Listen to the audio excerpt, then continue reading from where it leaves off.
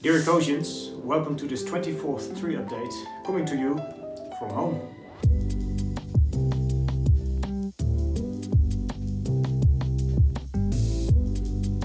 Yes, I'm recording this tree update from home because also at Ecosia, of course, we are working remotely to stop the coronavirus from spreading any further. I was supposed to be at Madagascar at the moment. On Madagascar, we work with Eden reforestation projects, and with them we've planted over 40 million trees in the past years. They're really one of our biggest partners, and therefore I was really looking forward to see the results in the field with my own eyes, and to meet the team, to meet Jamie, to meet Margaret and all the beautiful people that we've met there before. Unfortunately, because of travel restrictions, of course, we couldn't go there, but our partner was so kind to share some of the results from the field. Here you see some of the mangrove planting that was going on. I really look forward to visit this project hopefully later this year, and then we'll report live from the field. Brazil. Last week, Mauricio Ruiz from the ITPA shared some amazing pictures with us of the work that we've started 3 years ago with him. As you can see on these pictures, some of the restoration sites that looked pretty bad a couple of years ago are now full of green forest. And it shows that with the right species and the right conditions, restoration can actually go pretty fast. This is really encouraging to see. We're continuing our work in Brazil. We've just added a new project, SIG Ambiental Approaches. They wanted to create a corridor for the critically endangered blonde capuchin monkey. And together we did an analysis on how 500 hectares can connect two critical forest patches. And now we've signed the first contract to start with the first 250 hectares. All made possible because of your searches. Last but not least, Australia.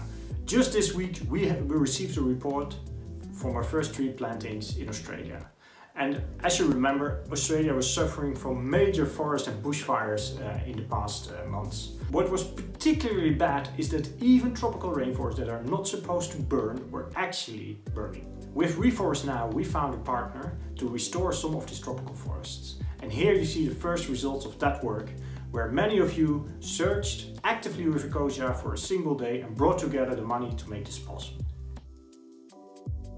These were the updates I wanted to bring you from the field, but of course I also want to talk about Corona, because the coronavirus is also impacting the countries in which we're planting trees. We are closely in touch with all our partner organizations to monitor how the situation is on the ground. The message from Ecosia to the partners has been that really health and safety of the people in the nurseries working on the ground comes first, and tree planting comes after that.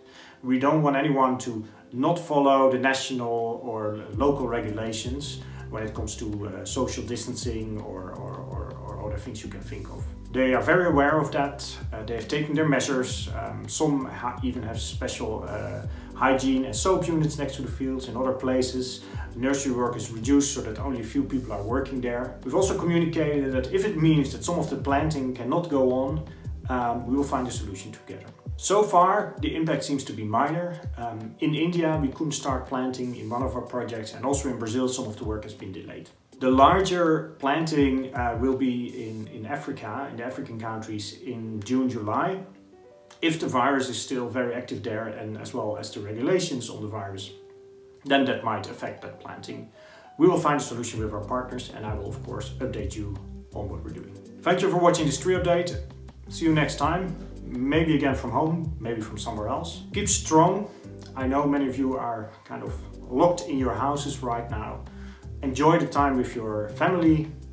Better times will come.